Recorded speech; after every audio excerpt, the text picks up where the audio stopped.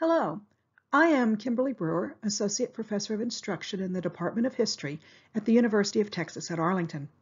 In this presentation, I will be discussing lessons learned in the pilot semester of a freshman-level history course, which utilizes open pedagogy and student creation of OER content in its course design.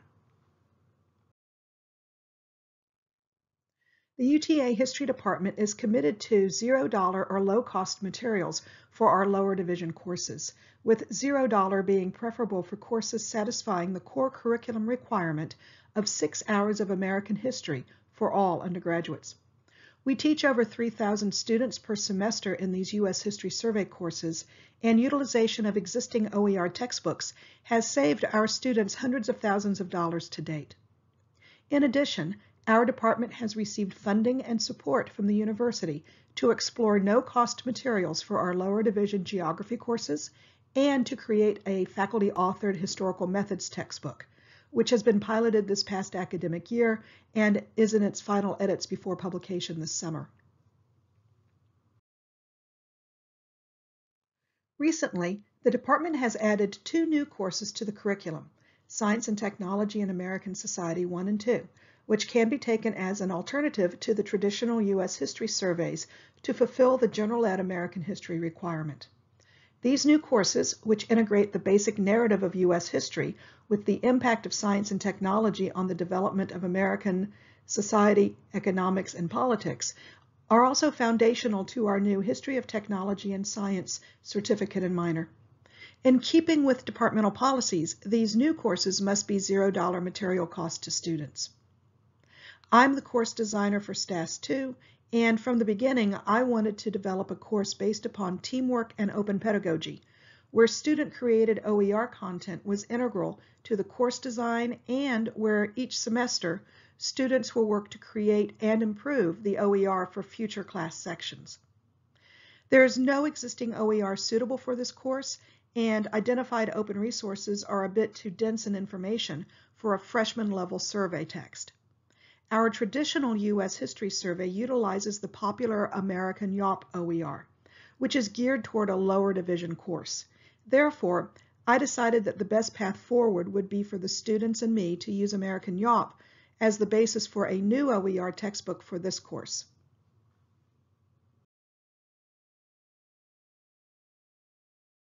My course design utilizes a mini lecture and discussion format, along with curations of existing documentaries and other materials that are freely available or available through the library to provide the historical context and basic narrative. In addition, students work together in teams to choose topics, research, analyze, and create new artifacts based upon their own curations of materials available in the public domain from the National Archives or produced by government agencies. My goal for the course is to work with the students to create a new OER by modifying American Yawp and creating new materials and resources. By aligning activities and assessments with the OER, key concepts are introduced and/or reinforced, helping students master content and meet student learning outcomes. Through this mechanism, the OER becomes an organic, well-integrated component of the course. I must give a shout out to our wonderful OER librarians who have provided much needed technical support and encouragement. I have also received funding and further assistance through the GEAR Open Education Resources Implementation Grant from the Texas Higher Education Coordinating Board for this project. I am grateful for the guidance, support, and occasional hand-holding from both entities. My initial design for the course centered around the concept of case studies, presented by me in many lectures and created by student groups in workshop-based research projects.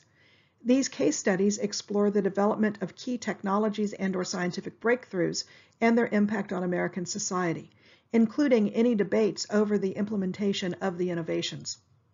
The case studies address the student learning outcomes by identifying and discussing how developments in science and technology have contributed to American social, political, and economic transformations across time and place, including interrelationships between state agents, public organizations, and private individuals, in fostering, sustaining, and institutionalizing scientific discovery and technological change, and discussing the impact of science and technology in altering the socioeconomic relationships of disparate national, ethnic, and social communities. These case studies are a key feature of the OER under construction.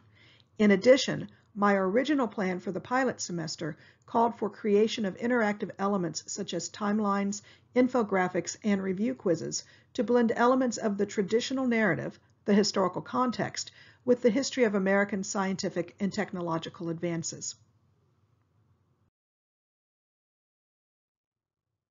As all of us have learned this past year, even the best laid plans needed modifying in the face of the COVID pandemic. The spring semester course was to originally meet on campus, and I intended to allow for group project workshop days throughout the semester where I could provide hands-on mentoring and tech support. Instead of this on-campus classroom space, we were pushed into a virtual sync-async hybrid taught through Teams and Canvas. My students were far-flung, with several international students joining the morning Central Time live class in their late evening in their own time zones. Many students had to avail themselves of the class recordings from time to time due to family issues, work schedules, and illness as the semester and pandemic progressed, making in-class virtual workshops difficult. And I had to make additional changes on the fly in response to the failure of the Texas electrical grid in February. The university closed for over a week, and it took longer than that for all students to return to the virtual classroom space, as many were displaced or remained without power or water for an additional time.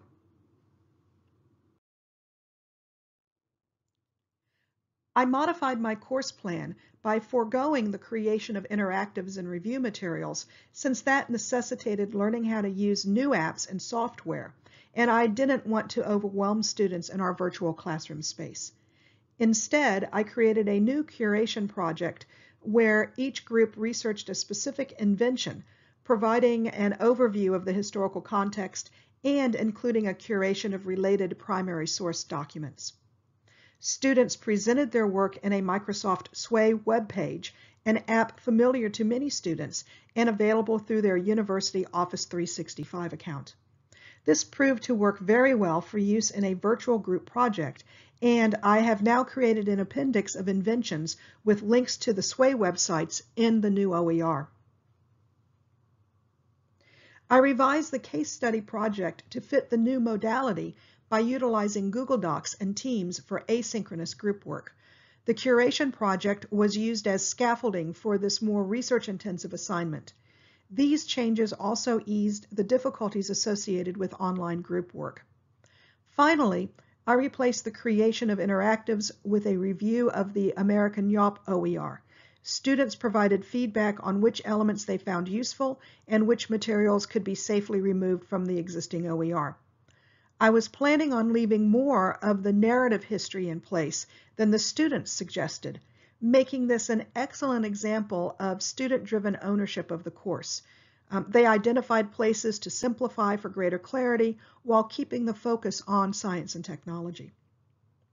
Despite these setbacks, my students and I accomplished quite a bit in this initial semester, including 5 case studies over GMOs, artificial intelligence, reproductive science, SDI, and nuclear energy, and 10 Sway curations of inventions: Eastman's paper film, movie cameras, phonographs, radio, the QWERTY keyboard typewriter, electric traffic lights, Listerine, Band-Aids, roller coasters, and electric guitars.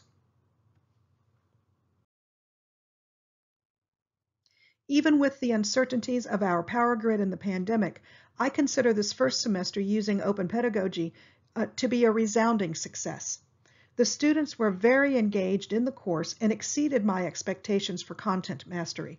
And they also came up with some pretty good suggestions for the future direction of the OER, including the idea that future classes should work on spotlights of individual scientists, engineers, and technology business leaders to reflect greater diversity and representation in course materials. They also suggested several ideas for additional case studies and inventions to research, and I plan to incorporate these suggestions next semester. Students were enthusiastic about their involvement in determining what they would study and were excited that they were shaping the materials that would be used by downstream students.